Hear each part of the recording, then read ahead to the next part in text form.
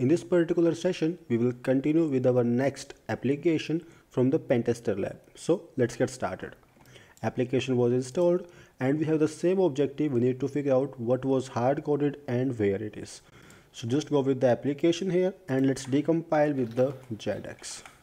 Go with Android 04, open file, and again go with the same package name first or the main activity class first. And the main activity class was located inside your com Pentester lab Android 04 and main activity.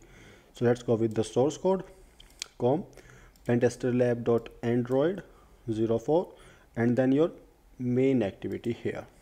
Now if you just go with this main activity, you can see we got two declaration here. Declarations have two different values. First one was your edit text with the name pin. Then we got a button with the name submit here. Inside this onCreate method, we complete this declaration with the initialization part where we define this particular pin will be related to my input field and this submit button will be related to my button which was available with this name inside the application.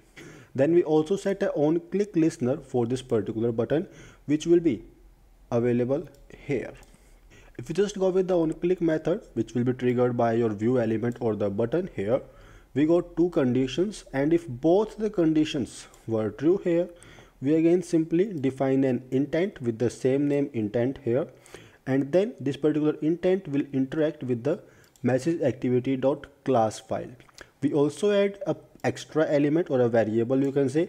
The variable name was pin here, which we also call key here. The key or the variable, you can call it whatever you want. Key and variable both were same thing here. So you can call it variable for a better convenience. So we define a variable with the name pin and we add our input here and send it to the message activity class. So let's go with our message activity class here. Right click, go to declaration. Inside this message activity class, you can see we got our declaration for a text view with the name message. Then inside the onCreate method, we simply handle our intents and then collect our extra elements and convert it into string and put them inside our pin variable. Then we simply show a message and the message was the key is. After printing this particular string, the key is, we simply call a method secure storage.decrypt. Secure storage is the class and this decrypt here is the particular function which we are calling here. And if you scroll towards the right hand side, you can see that we are also passing some attributes or passing some values to this decrypt function. So we are sending two different values. First one was your UTF-16 format value, and then we are also passing this 52 as an integer part, but we simply convert it into bytes to be sent. So what we need to do here, we just simply go with the decrypt function. Let's see what was the code running behind this decrypt function.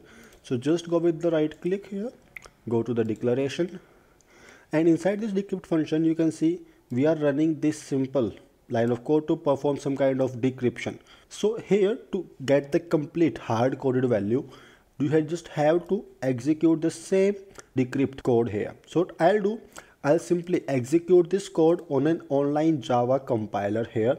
But first of all, let's copy the decrypt code here. So I'll go with this machine. I'll simply copy the code for this decrypt function, copy and paste it here. We got the decrypt method. Now what we have to do is we just need to call this decrypt method. And to make a call for this method, I'll go back to my message activity class and then copy this line from decrypt and up to my byte 52.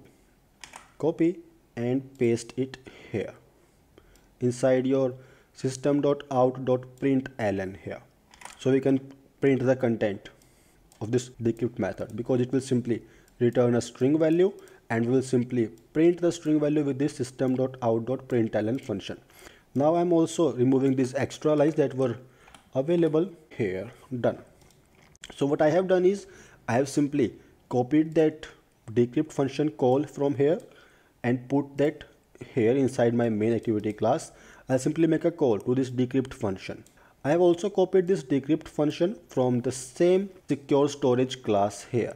Just copy this decrypt function from the secure storage class and paste it here. So we can call this method, and let's give it a check. Let's execute this, and here you can see we were able to decrypt that UTF-16 encoded value into your simple plain text.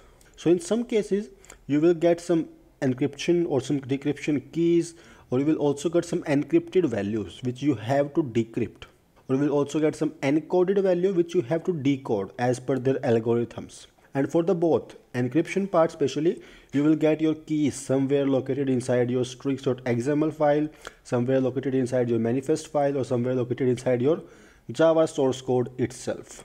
So this was your fourth application from the Pentester lab. Have a good day and stay connected.